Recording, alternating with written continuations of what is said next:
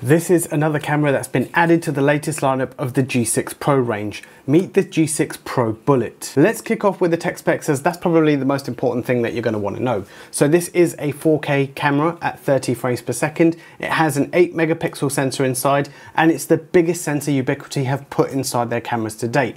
It's a 1/1.2 inch sensor, and it has a slightly wider field of view than some of the other G6 range. It has a 40-meter IR vision built into it. This can actually expand with an enhancer as well, but that's something probably we'll cover in another video.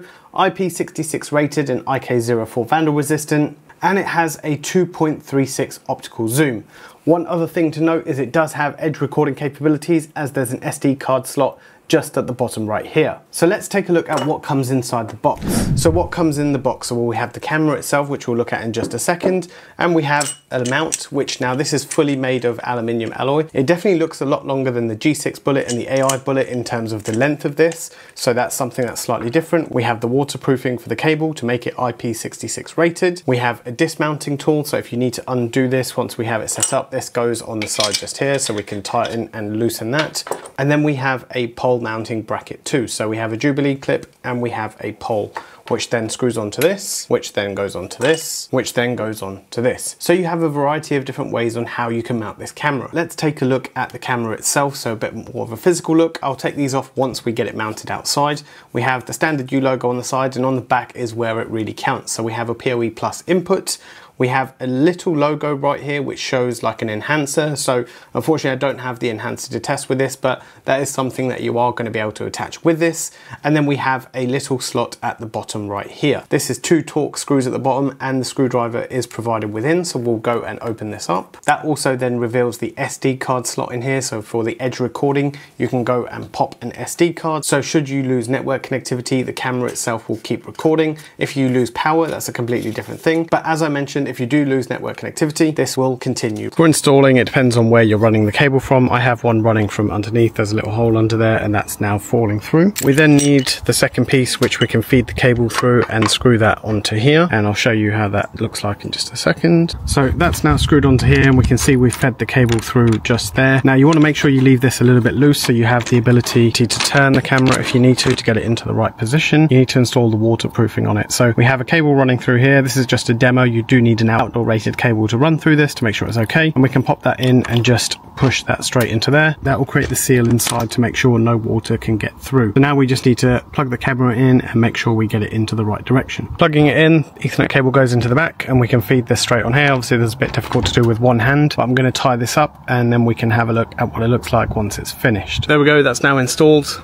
That bracket's on there. We can tighten this up just so we know we have the Torx screwdriver, so we can tighten these up, but I'll do that once I get it exactly in the right place that it wants to be, and then we can finally peel these stickers off too as well. We have the Pro Bullet now set up exactly where we want it, and there's a couple of different settings that we might want to take a look at. We can look at recording modes in here, and this is pretty much what we expect it to be. So I've turned off motion events, kept AI events and audio detection, so everything is turned on at the moment. In terms of the quality and all that, we've kept it all the same. The motion zones, smart zones, it's all pretty much standard. Then we go to the settings. So there's 2 things I want to highlight to you, and that is the focus and optical zoom. So we have the focus. When you get this set up, you want to make sure that you have the focus around the same point, and I'm just going to go at the edge of where the block paving is. So the car's in the way at the moment. Hopefully you can see that mark on the screen. That's where I'm hoping to set the autofocus, because that's where I want to capture most people that are coming into the driveway. That's the area of focus that I want, so we can click done there. And then the other one is going to be the optical zoom. So if you do want to zoom this in somewhere, this is the kind of optical zoom you can see. I will do a proper test on the optical zoom and put it towards the edge of the drive,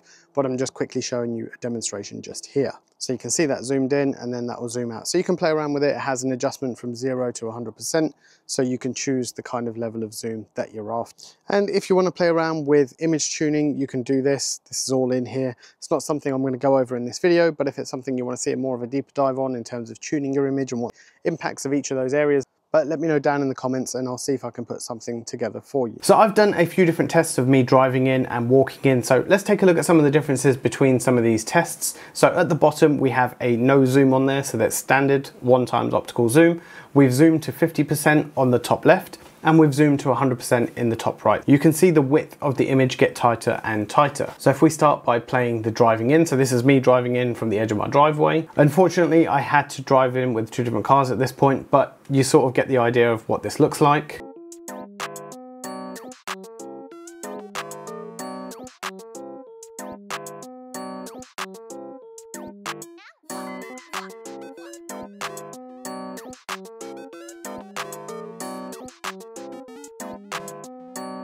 There's 100% optical, 50% and no zoom, and you can see again the image is clear as we expect during the daytime. It's very clear and you can see exactly what's going on.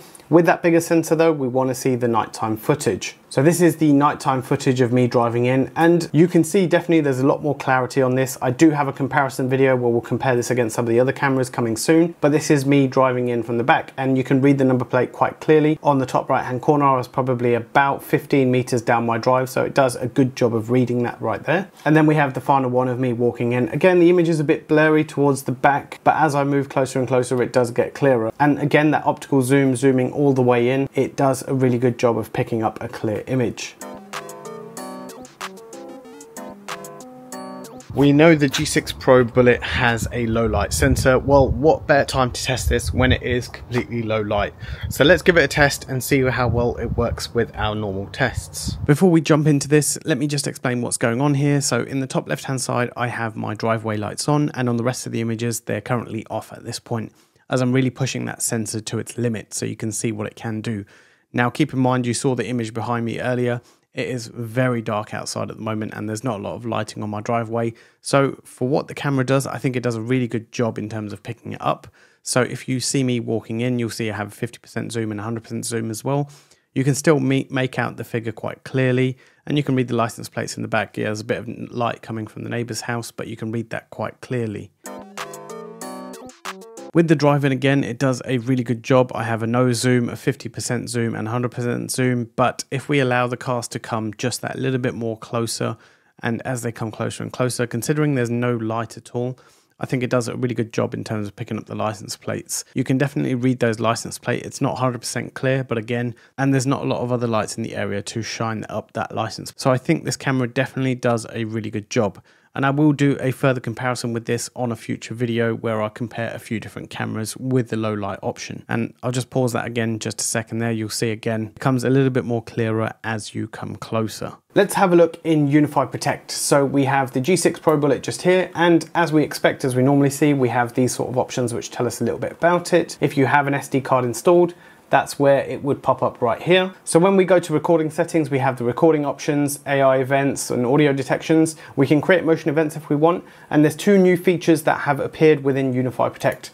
Dynamic ROI bitrate, and what that basically means, it enhances the video clarity based on region of interest and around smart detections across the camera's field of view. As it also mentions, this will help save bandwidth and processing power when there's no activity. But what this is also key is when you have those AI keys and you're looking to look for something in those specific areas, this clarity is definitely going to help that. So we can tick that if that's something that we're interested in. And then we have tamper detection. So if the camera detects that it's physically moved or obstructed, it will log this in the timeline and you can have a look. And obviously you can set some alarm managers, and also you can set some alarm notifications with that also as well. We have the recording quality, again, everything that we tend to see in all the cameras, and then we have the overlay information. Within UniFi Protect 6.1, there's a slight change on here. I do have a dedicated video coming on this soon. So we have the zones and lines. Rather than this being within the settings, it's now its own area. So we can set up motion zones, smart zones, we can set up crossing lines and privacy blackout. So it's very easy to see what's going on. So if you were to add a smart zone, for example, and we wanted to cover this sort of area and we wanted to cover loitering, we can turn the rest of it off. We can save that and we can cover that sort of area, and it gets highlighted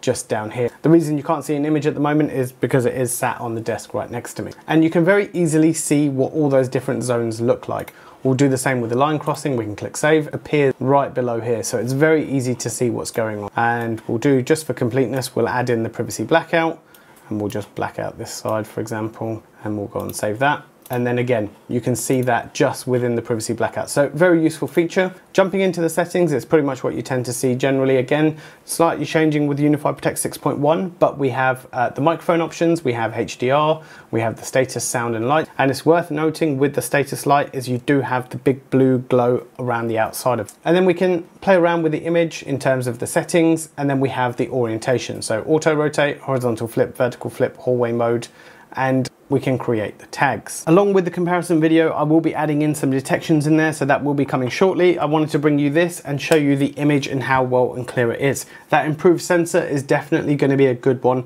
for night vision. There's also another video on Protect 6.1. If it's already out, it will be down in the description, so go ahead and check that out. It shows you some of the new features and the capabilities within this camera also as well. But that is just a general UniFi Protect update, not specific to this camera.